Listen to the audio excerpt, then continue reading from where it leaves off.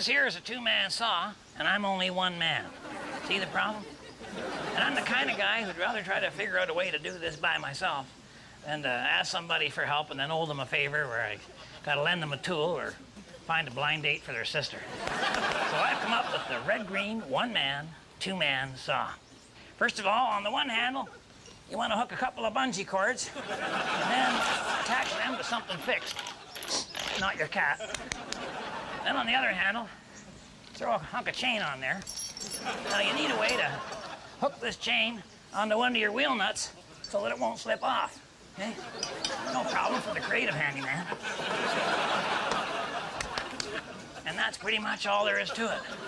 Hey, if you have one of those non-slip differentials, give me a call before you try this. I really enjoy a good laugh. And like so many of the good things in life, it's better if you start slow and then speed up later.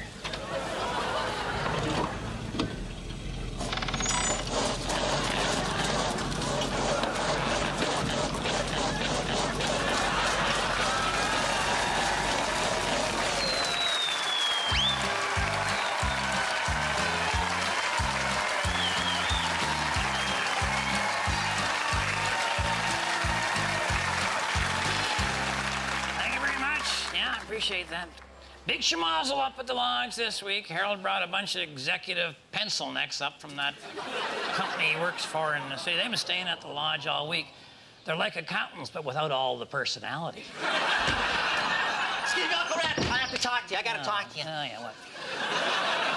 Did the masseuse drop the cappuccino maker into the spa, Harold? No. I just wondered, what does that smell coming from Sticky Peterson's cabin? Stinky Peterson. Wasn't that dangerous or toxic or something? Well, we monitor it pretty closely here. That's why we have the canaries hanging by the door there. Plus, you know, when he's not there, the smell is gone. Okay, so it's not the cabin itself? No. I think it's like the aroma's like a living organism that has using Stinky as a host, you know? PBS should get him on Nova. A lot of my guys are rather concerned. Well, of course they are, Harold, because they are yuppie whiners. No! Don't even. Come on, it's not fair. You know we don't even want to be here either.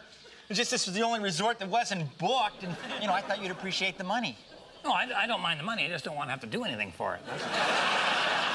Excellent. That's perfect. That's exactly what my boss was hoping you'd say. Uncle Red, on behalf of Multicore International Incorporated, I am authorized to extend to you a very generous cash offer for Possum Lodge, all its properties and buildings, excluding vehicles and boats. What? Yeah, they want to turn this whole place into like a world-class retreat, for their corporate executives. It's great. It'll leave you enough money to retire on. Yeah, well, what'll I do? Nothing, just like now.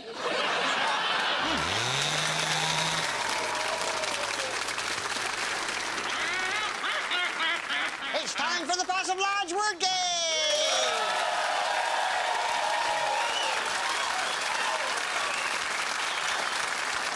And today's great prize is a brand new house. Roof. Shingle. And playing for today's great prize is the lucky contestant, Mr. Winston Rothschild of Rothschild Sewage and Septic Sucking Services. Mr. Green, you have 30 seconds. Cover your ears. Oh. You have 30 seconds to get Mr. Rothschild to say this word. Disaster. Disaster. Yeah, all right. And go. All right, Winston, this is a really bad thing. Leaky hip waders? No. Okay, when there's a flood, what do you call that? Chance to sell my boat. Say the lodge burns down and I lose everything. What would that be for me? A fresh start. Okay, what do you think of when you think of hurricanes, earthquakes, tornadoes? Resort holiday. I'm talking about people hurt badly, thrown out on the street. Well, middle-aged guys trying to rollerblade.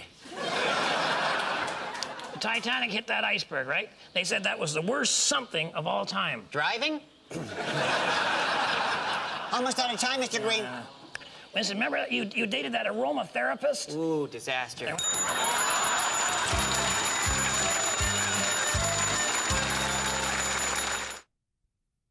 This is the repair shop part of the show we call If It Ain't Broke, You're Not Trying. Joining us today is local explosives enthusiast, Edgar K.B. Montrose. What do you got for us there, Edgar? Yeah, it is a beautiful day, but that's not why I'm here. I need you to fix my explosives locator. Oh, this thing finds explosives, Edgar? Well, it will after you fix it. Yeah, all right, yeah. It's a safety tool. It helps me find explosives that I might have left lying around or maybe just fell out of my pocket when I was running away. Well, it can't be good to be losing explosives, Edgar. Oh, that's for sure. But I always lose them. The bunch of us were having a campfire cookout the other night, and you know, in the dark, sticks of dynamite look a lot like kindling. That must have been quite a campfire. Oh, the dynamite got her going pretty fast. But it blew all our weenies out into the lake.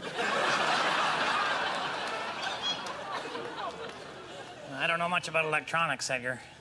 Well, it's probably just an adjustment. You see, when you push this button here, this unit sends out a weak electrical signal that the explosive reacts to. Then the machine can sense that and find it for you. Well, there's a thing here, it's at 1.5, and the dial goes all the way to 10. How high do you want me to set that? 11. All right. Okay, there you go. You want to give her a try? Well, let me just aim her down towards the boathouse. All right. I think I might have dropped a few charges when I fell off the roof. But this will help me find them. All right. Okay, here goes nothing.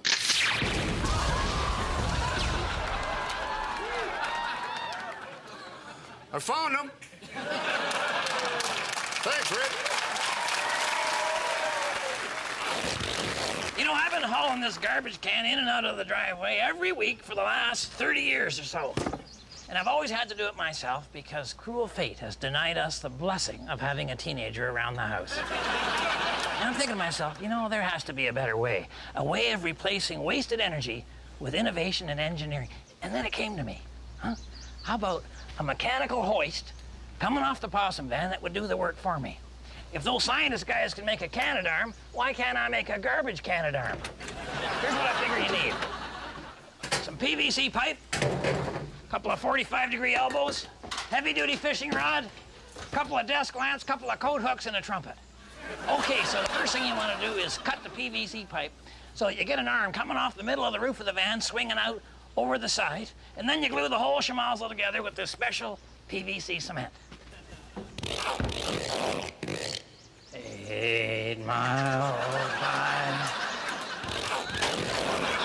You really want to have proper ventilation when you're working with the plastic cement. I could have lost a few brain cells there, I'll tell you. What year is this? Oh, well, okay, anyway, we got the arm part. Now we need to add the engineering to it.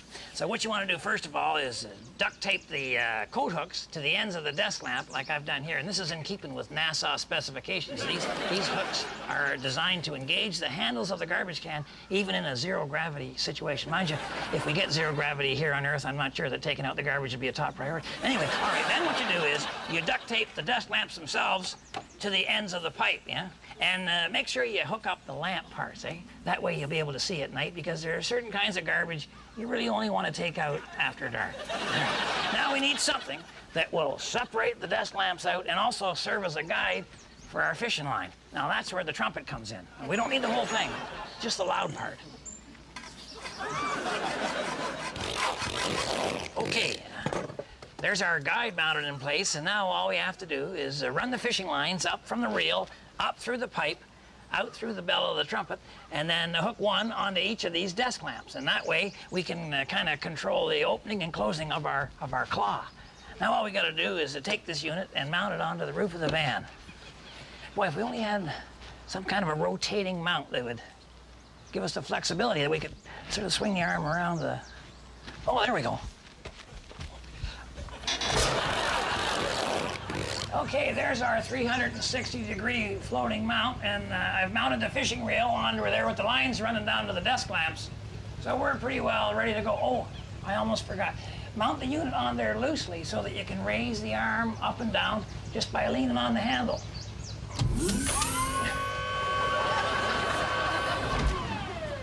So remember, if the women don't find you handsome, they should at least find you handy. Now let's try out our garbage Canadarm. When you're talking wasted space, think of me.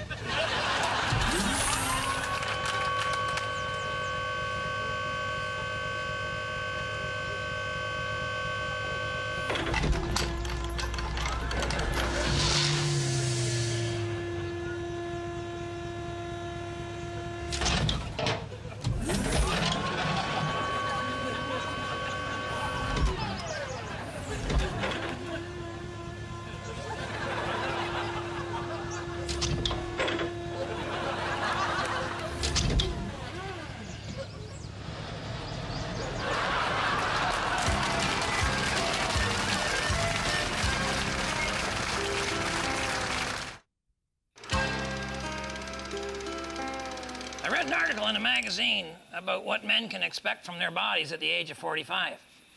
Apparently not much. About now, our bodies are like our tires. Bald, soft, and leaky. Most of us have put on a fair amount of weight. We're even kind of a different shape than we used to be. Sometimes you look at your shadow and you got to move something just to make sure it's you. Now, you're going to be under a lot of pressure to get fit, but I say, don't be doing that. This is not the time to go out for a 10-mile run followed by 2 hours of weightlifting. That train left many years ago. And, buddy, you weren't on it. You were in the departure lounge eating fries and gravy. So I say just relax, don't panic. Yeah, sure, your body's getting bigger while your brain's getting smaller. But the two of them have gotten along for almost half a century by not expecting too much of each other. Don't wreck it. Remember, I'm pulling for you. We're all in this together.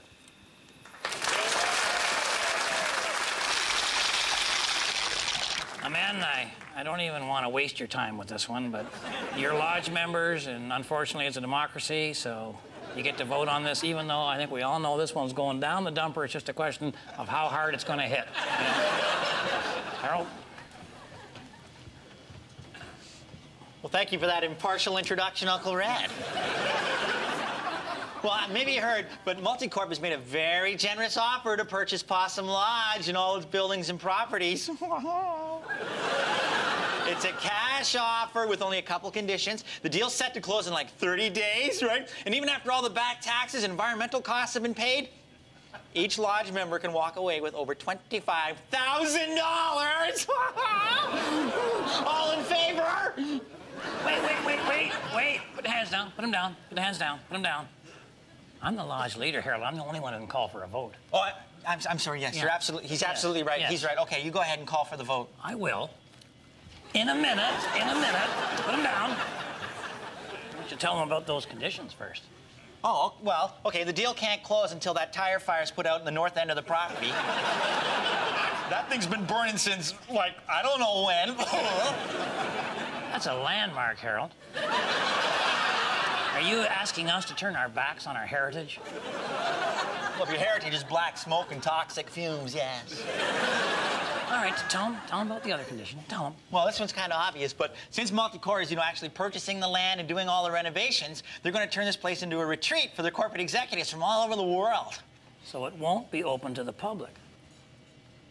Yeah, but the public never comes here anyway. Yeah, that's because it doesn't want to, not because it can't. Huh? Let's get it all out here, Harold, eh? Will any of us be able to go to this fancy new place? No. Well, no, I shouldn't say that, unless, of course, you're hired to be an executive at Multicorp, and I'm just, I'm taking a guess here that that's a long shot. All right, guys, so there you have it. They want to take over the lodge, yuppie it up like there's no tomorrow, erase everything we've ever done here, and on top of that, they expect us to put out the tire fire when we're barely halfway through the pile. Absolutely. I mean, who can believe it? And all this for a lousy 25 grand apiece. I mean, is anybody in favor?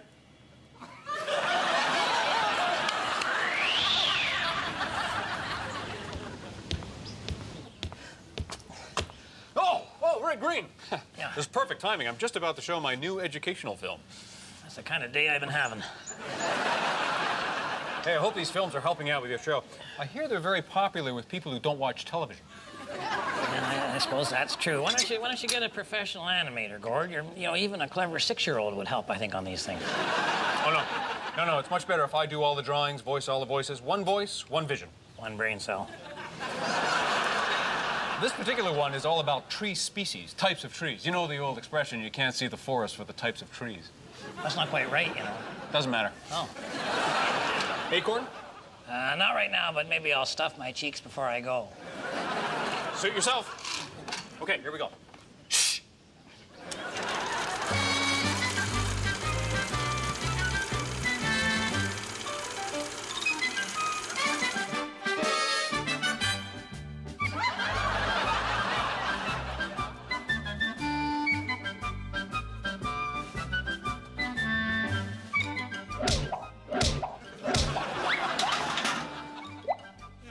Hi, everyone. Tapping trees takes a lot of patience and talent. Gord, that's a telephone pole. That is correct, Red. A telephone pole is still a tree, you know. Just because it has no leaves or bark and grows next to a road doesn't mean it isn't a tree. Wow, really? Wow, I didn't know that telephone poles were a species of tree. Wow. Well, they aren't, Harold, and telephone poles do not grow next to roads. Well, not until you plant them there, they don't. Here, dig a hole, Red. Harold, I want you to plant this cell phone.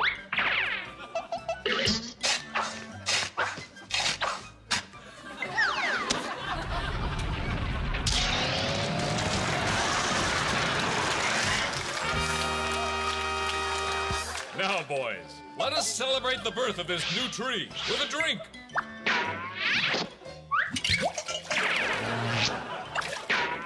Oh, yucky. This isn't maple sap. Of course not. Maple sap comes from a maple tree. Oh, Gord, what kind of liquid comes out of a telephone pole? Nitroglycerin? Nitroglycerin? Oh. Yep. Oh, yeah. You learn something new every day.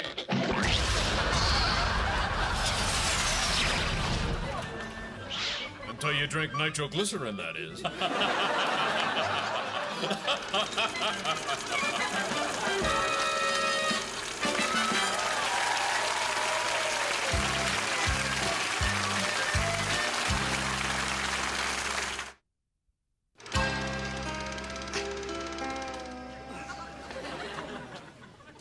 Oh, hey.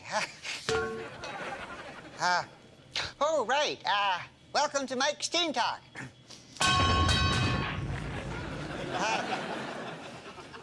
A lot of you teens are trying to get a tough reputation for yourselves by packing weapons, right? Even if you can only afford a dill pickle that's sharpened on one end and wrapped in tinfoil. Well, I got a tip for you guys about the most sophisticated weapon you can pack, and it won't even cost you a cent. I'm talking about stupidity. People think you're an idiot, your life gets a whole lot simpler, right? I mean, the teachers don't pay any attention to you, nobody borrows your notes, even your parents will back off a little, right? But I mean, if you're a brainer, you got no life at all. If people want you to answer all their questions, and they want you to cure diseases, and they want you to invent stuff like the weightless potato. You're way better off with a room temperature IQ, right? Especially when something goes wrong and somebody shouts, "All right, who's this smart guy?" You don't want him pointing at you, right? I mean, even in prison, they keep the smart ones in way longer. They let the dumb ones out early because they're just idiots, right? And they'll have no trouble fitting back into society, right? So stay stupid. You'll get a lot more privacy, you'll get really easy jobs, and nobody will mind if you watch Jerry Springer. Oh, that's it. Oh, man. Well, the fire's out. Put a lot of water on her, I'll tell you. More than we needed, I'd say. Yeah. Well, you know me, Harold. I'd rather err on the side of safety, huh? Where'd you get the fire bombers? That was a brainwave, eh? I called the air rescue. I told them we had a tire fire completely out of control.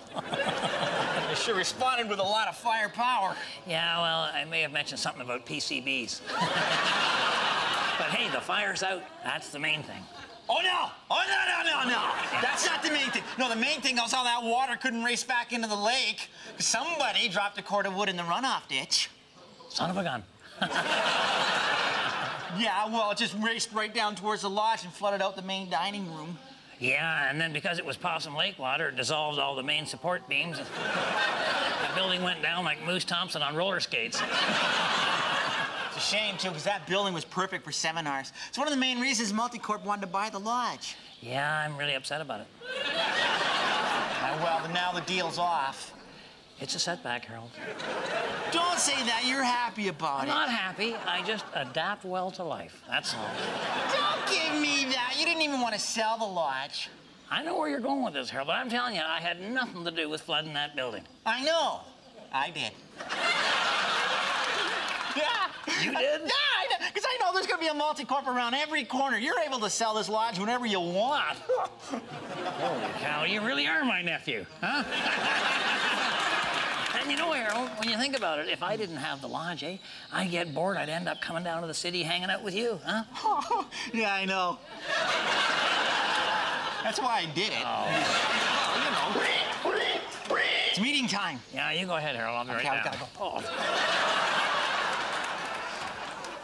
So if my wife is watching, I'll be coming straight home after the meeting. Nothing special to report. Put out a couple of fires, lost 25 grand, and coming home with wet pants. Pretty average day. And the rest of you, thanks for watching. On behalf of myself, and especially Harold, and the whole gang up here at Possum Lodge, keep your stick on the ice.